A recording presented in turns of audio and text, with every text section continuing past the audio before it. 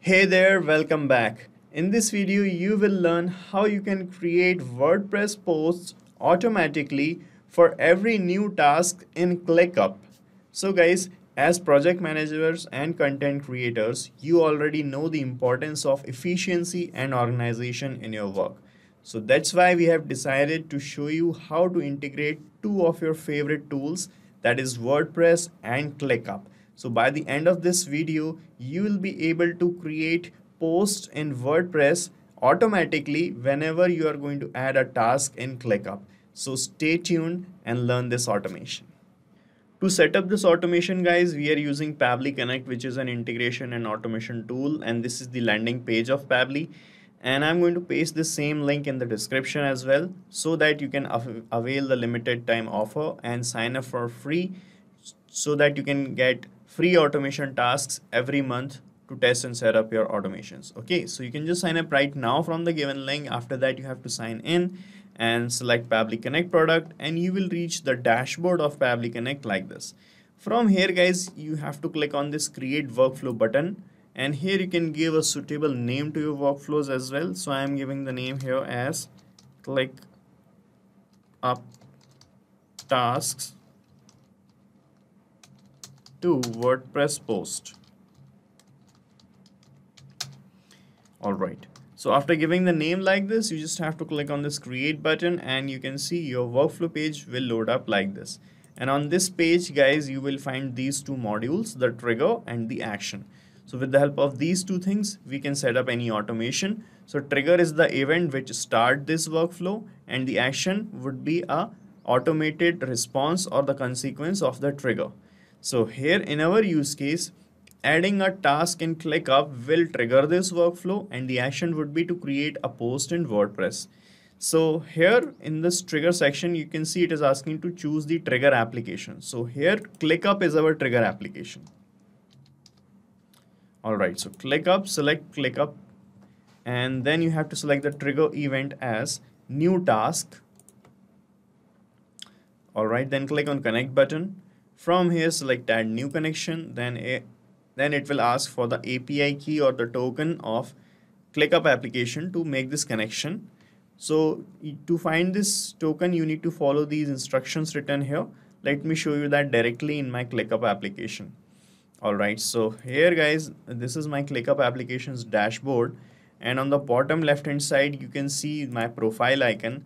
Under the profile, guys, you will find this apps tab. Click on apps, and here you will find the API token. Okay, so you can generate a new token as well, or you can use this key already created. So you can click on copy from here, and you have to paste this key here in this field like this, and then click on save, and you will be connected with ClickUp. Right, so we are connected, and here it started asking the workspace name, the space name, the folder name, and the list name. So guys, in ClickUp, you can create workspaces and spaces and folders, and under the folders, you can create tasks. So here you can see I am going to open my workspace. So this is my workspace, and the name of the workspace you can see here. This is the workspace name, Ashi's workspace. All right, and here is the space named as connect, and here is the folder named as new leads. Okay, and here you can create a tasks in this list, to-do list. So first of all, let me select the workspace name, then the space name. All right, and the folder name.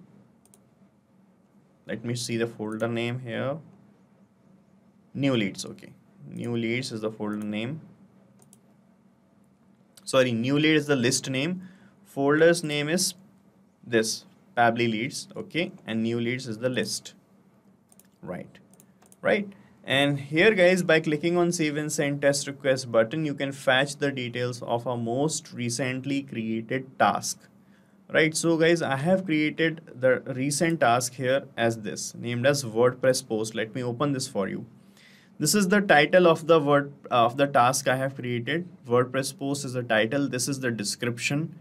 This is the creation date and time. Here you can add subtasks. Okay, here you can add attachments, a checklist. You can enter the due date. Okay, you can provide a due date as well. Okay, and you can do many things here. So this is the task I have created. Now let me close this. And here let me just click on save and send test request button, and the details of this task will be fetched here like this. You can see we got this text content label in which we have received the content or the description of the task. So guys, this is actually the thing that I want to post on WordPress that I have added in the task description. This is actually the data, or you can see the post I want to create on WordPress that I have added here in the task of ClickUp. Okay, so I want to create a post out of this data in WordPress. For that to happen, we need to connect WordPress here in this actions tab. So here guys, you can see in this description, let me open the task again. In this description, this is the title of the post, and this is the post that I want to create. So here you have to keep the format of the post as it is. In the first line, just provide the title of the post, and in the second line, from the second line, you can enter the content of the post. Okay, so keep the format as it is, because we are going to set up an automation here which is going to automatically create posts in WordPress. And here we got this data in the single label, in the text content label. So we didn't receive the title and the content separately. We have received the title and the content together in this same label. So first of all, I'm going to separate this title from this content, okay, so that we can use the data separately. Let me show you how. Here guys, in this action step, I'm going to use a feature of Pabli Connect which is called text formatter. Search for text formatter here. And the action event we are going to use is split text. So what split text will do, split text is going to split the title out of this content, okay, out of this paragraph. Let me show you how. Just click on connect button here. And here it is asking which text you want to split. So here I'm going to map this text content label, and to map it here, you just have to click here, and the previous step will appear in the drop down, and when you click on it, you will find the data here only. From here, map the text content label. Here it is asking for the separator. So here you can see we have this question mark here. So after question mark, from the next line, we have this data. So we can use this question mark as the separator, okay, or you can use any other symbol if you have, okay. I'm currently using the question mark. So I'm just going to put question mark here as the separator, okay. And here it is asking which segment or which part of the text that you want to split out. So I want both the title and the content to be splitted separately. So here when you click on segment index, it will show you these options. So from here I am going to select all option, okay. When you select first, it will give you title only. When you select second, it will give you the content only. And here we have last and second to last option as well. For separating things in different variations, you can use all these options. Right now I'm selecting all option and click on save and send test request, and in the result label, in the result you will find two result labels, result 0 label and result 1 label. Here we got the title of the post, and here we got the content of the post. Okay, that's how you can separate. Now it is time to post it on WordPress. For that, click here on this plus icon, and from this action step, search for WordPress, okay, and select the action event as create a post. Then click on connect. From here, select add new connection, and here you have to fill your username of WordPress account, the WordPress account's password, and the base URL.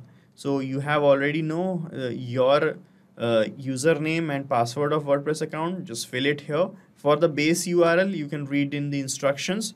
You need to put the WordPress URL, that is, open the dashboard of WordPress like this, and here in the top search bar you will find this URL.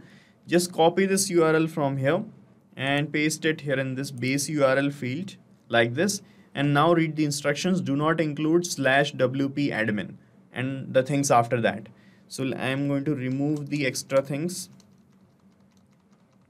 okay, and you have to enter the leading HTTP address, so it is there, okay. Now just click on save and you will be connected with your WordPress account. And the connection that you make here by filling all the details will be saved in your account. So if you want to make the connection again in the same workflow or in a different workflow, you can use your saved connections.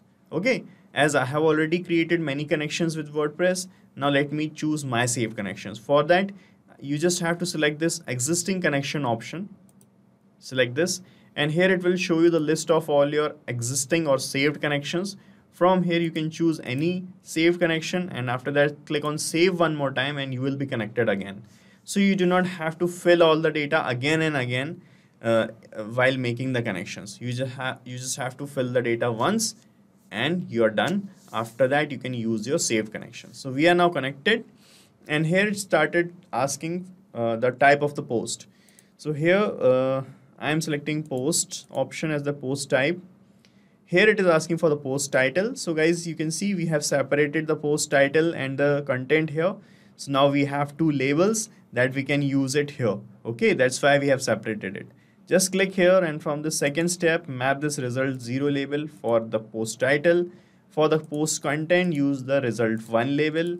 Here you can provide a slug, excerpt, and you can select the status of the post as publish or future or draft. If you want to schedule the post, you can use future. If you want to save it as a draft, you can select draft option according to your needs.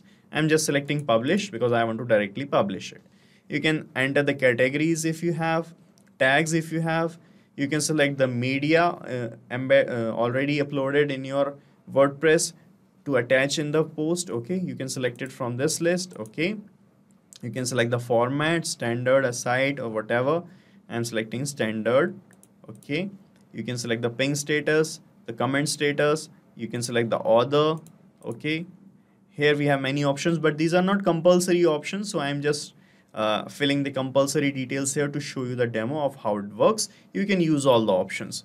Now to check the connection with WordPress, you can click on save and send test request button, and a new post will be created on your WordPress page or website. Let me show you.